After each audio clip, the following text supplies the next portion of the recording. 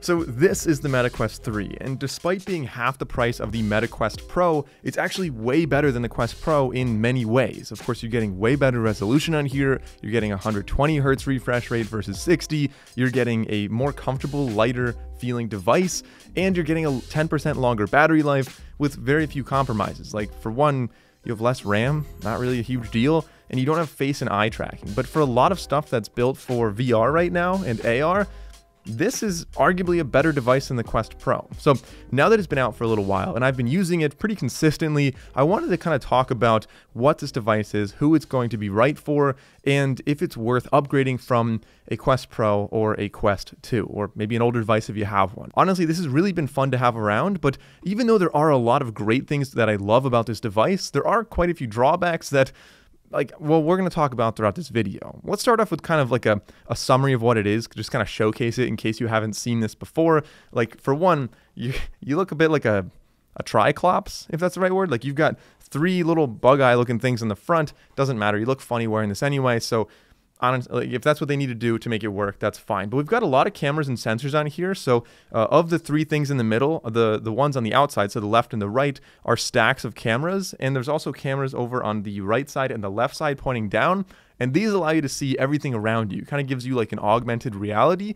And after using it, it is in color and it works like pretty well. You can see everything, but I wouldn't like to walk around like this because it tries to like augment all of the cameras together and you end up getting a lot of warping around things. So if I'm putting this, like if I wear this and I move my hands around, my hands look fine, everything else looks fine, but any border between my arm and the background gets like really weird and warped and it moves. So it can give you a little bit of a headache, can be a little bit disorienting if you're not used to that. And ultimately, it's not something I would want to do for a long period of time. But it's still like, it gets the job done for what it's meant to do. I think that's fine. If you're trying to work at like your laptop and use that as like a monitor, yeah, it's kind of nice to see your surroundings. And I don't plan on like driving a car with this. So I'm not going to hold that against them. Looking at the top, we've got a little LED right there telling you, of course, that the cameras are on, that this is also on. On the bottom, we have our little volume rocker. We have a wheel on the right side. That'll adjust where the lenses actually are. You can move them closer and further apart.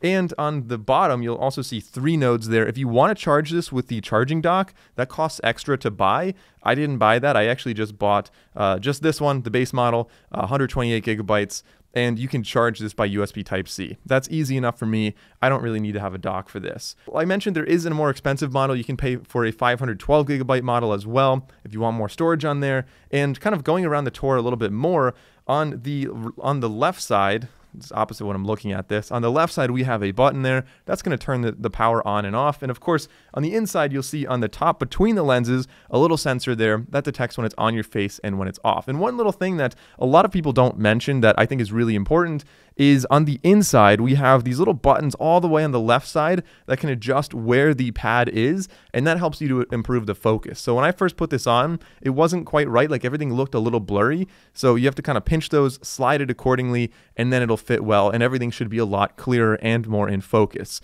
The last thing I want to mention, the straps on here and the speakers. The speakers, there's not a whole lot to talk about there. They do a good job. You're getting a reasonable amount of like bass and high end. It's not going to be like my best listening experience for music, but it's pretty immersive. It feels like you are in whatever, like if you're playing Beat Saber, it's definitely going to get the job done.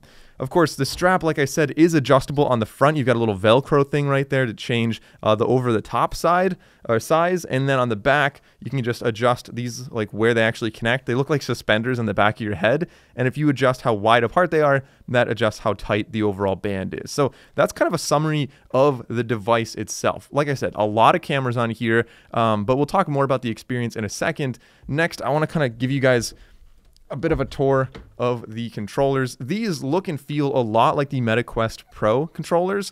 And so, I mean, honestly, I don't really ever use them. You can see I still have like the strap on the bottom. It's good for like some games, but most of what I'm doing on here, you're able to track your hands. So I can wear these and like move my hands around. I can see like an outline of my hands, as well as if I'm in AR, I can see my hands as well. And so you can just like type with these with your hands. You can like navigate, grab things, pinch to select things.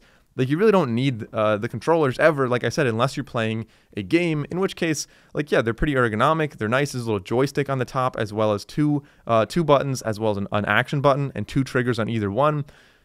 not a whole lot to say here. They're motion tracking, they work well, and I don't know, I don't really use them that much. So I mentioned that in a lot of ways this is better than the Quest Pro, and so one of those ways is actually going to be the processor on the inside, which enables basically everything you're doing with this. So this has the Snapdragon XR2 Gen 2 chip versus the Pro, which had the Gen 1 Plus. So this is going to give you double the GPU processing power for faster load times. You're going to have better like reflections and shadows. Everything's going to look a lot more realistic. And it's also going to enable a better resolution on here, which also gives you, of course, a faster refresh rate. Like I said, 120 hertz on this compared to 90 hertz on the Quest Pro. And even 90 felt pretty decent. So 120 is definitely very, very smooth. And the display resolution on these is actually 2064 pixels by 2208 pixels, and that is per eye, which is substantially better than the Meta Quest Pro and way better than the Meta Quest 2, giving you a lot better clarity, in my opinion.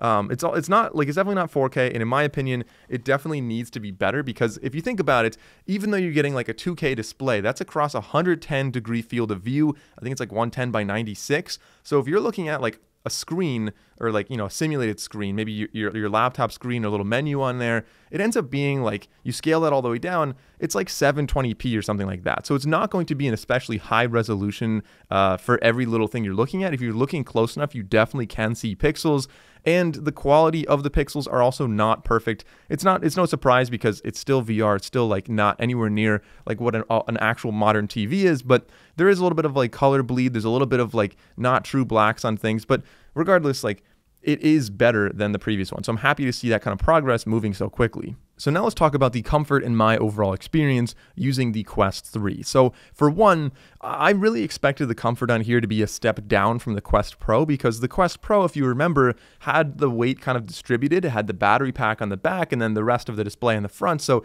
it was a little bit more balanced. And this being all weighted on the front, I thought was going to be much less comfortable. And the truth is, comfort is never the reason I take it off my head. I can wear this as long as I need to with like as it is, and it's always very comfortable for me. Instead, what makes me take it off my head after using it for a little while is usually either eye fatigue or getting a little bit of a headache, because even though the displays are substantially better than before, they're still not quite where I think they need to be. It feels a lot more like you're using a CRT monitor from like 2003, which people did it all day. Like that was what people did when they went to work. They would look at those monitors, but you're more likely to get eye fatigue. You're more likely to get a headache after a while using it. And so the resolution on here feels a lot like that. If you don't have the focus perfectly correct, if you don't have the eye distance perfectly correct, or even if you do and you just look at small text on there for a long time, like your eyes are going to get fatigued. Ultimately, it could lead to headaches. And so I try to avoid reading like small things on there. It's a lot better for like a game, for example, like Beat Saber, any kind of games that are meant to be more cartoony, not meant to be as lifelike. It definitely is perfectly fine. I don't really get nearly as much eye fatigue then, because it's not meant to do, you're not meant to look at little tiny details. But when I did try to like replace my laptop, I actually made a full video about that with the Meta Quest Pro. And I've sampled that. I haven't done like a full week with this yet of just replacing my laptop. I might make that video if you guys want. But from the littlest testing I have done of using my laptop and then using this, first of all, it is very functional. But second of all, you do really need to make sure your text is larger so that your eyes aren't getting quite as fatigued. And additionally, while the battery life is sometimes a complaint, like the Quest Pro is 2 hours, this is about 2 hours, 12 minutes is what it's rated for. I find that to not really be an issue, because you can just plug in a USB Type-C on here, charge it up, even while you're using it. Like you can plug it into your laptop, for example, and I don't really find it to be that intrusive. You got a wire coming out, but you don't see it anyway. It's not like you're trying to look cool with this on, so that's not a big drawback to me. Okay, so then if you have the Meta Quest 2, which is like $300-ish, you've got the Meta Quest 3 for $500, and the Meta Quest Pro for about $1,000 if you find a sale. Which is this actually going to be best for? Like, who's actually going to be buying this? I would say anybody who bought the Meta Quest 2 and used it a lot, this is still going to be great. Like, this is probably a worthwhile upgrade. You're going to be very impressed by the improved performance, the improved displays, the improved comfort. Like, across the board, this is just way better than the Quest 2. But, of course, it is also going to be more expensive, which is why I say buy it if you really liked the Quest 2. But if you, like many other people I know, bought the Quest 2, had some fun with it at like a Christmas party or whatever, and then it's kind of been sitting on a shelf for a while, then yeah, this is going to be the same thing, because the software and the available software on here is really largely similar in my opinion. You don't have quite enough AR applications just yet that really make it useful. In addition, the pass-through, even though it is better, it isn't quite the best resolution. It doesn't look real enough quite yet to make a lot of those applications feel like, for example, what Apple's commercial was for the Apple Vision Pro. Like, it doesn't quite look and feel like that on here. Now, I have not tested the Vision Pro. I can't say if this is better or worse than that, but I mean, being that it's like 1/7 the price, I think it's fair to assume it's not going to be quite as capable as the Apple Vision Pro, at least in terms of pass-through, like I said. But then, of course, comparing this to the Quest Pro, I think anyone who's considering the Quest Pro, unless you really need eye tracking and face tracking, just go with this. Like I said, it's a lot better in many ways, or perhaps just wait for like a second generation of the Quest Pro. Maybe that's going to come out, who knows, perhaps in the next year. But again, this was really fun to use. If you want to buy one, I'll have a link in the description below. But it's, in my opinion, not quite going to be the thing that gets everybody wearing a headset. It's not like the final ticket to that. I think this is a really good step in the right direction, and I think enthusiasts are really going to love this device. But if you enjoyed this video, consider liking and subscribing. I will be making a video very soon about the Ray-Ban Meta sunglasses. These are also a totally different approach to smart glasses, smart headsets, I might say, that Meta's doing. And I love the way it's going. I think Meta's doing a really good job here. So thanks for watching, guys. I'll see you in the next video.